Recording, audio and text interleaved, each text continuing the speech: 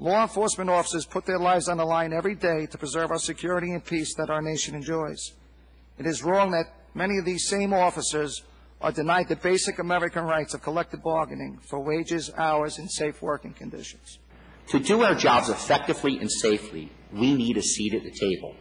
We need to be able to discuss response issues, engage in meaningful dialogue about the equipment, staffing, and processes required to protect the jurisdictions which we so proudly serve. I spent my entire career in a state that did not allow collective bargaining. Officers could be fired on a whim, and many have been. Their salaries were set without any input from the rank and file officers. Decisions were made by management about equipment, about our lives, without any meaningful input from our members. I can tell you from coming from a right-to-work state right across the river, the difficulties that we have had over the years in trying to increase our members' pay, benefit, and their safety on the job. Fairfax County is one of the most affluent counties in the United States. We have a population of 1 million people. However, our police officers are the lowest paid in the region because everybody else in the region has collective bargaining. As a result of that, we are very challenged to get the best and the brightest to apply to our agency. And it is true where there is no dialogue is where we have problems. We can look in any walk of our life. When we don't have the ability to communicate to one another, we run into the walls. Every day these men and women behind us put their lives on the line to keep our families, our homes, and our workplaces safe and secure. They frequently are forced to make crucial life or death decisions on a dime. If they can be entrusted to do all of this, then certainly they can be entrusted with the collective bargaining rights. These men and women behind me every day put on a uniform, put on a badge, strap a gun to their hip, or put some boots on to go into the raging fires.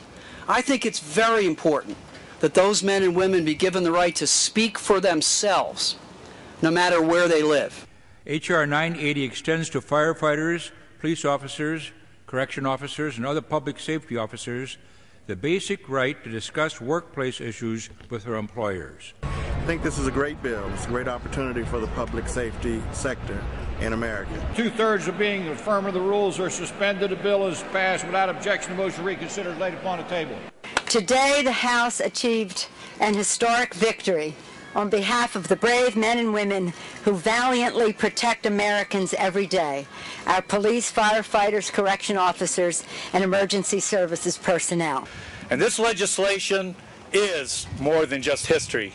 It's finally the United States Congress, in a bipartisan fashion, seeing that a group of unbelievable workers who are dedicated to their communities and the citizens every hour of every day, who never second guess what they're going to do when the bells hit or an alarm sounds. They're going to respond, are finally afforded what every other worker in this country has basically enjoyed for almost 8 decades. And I want to say today in Congress, you not only made a lot of people that do our job safer, you made America safer.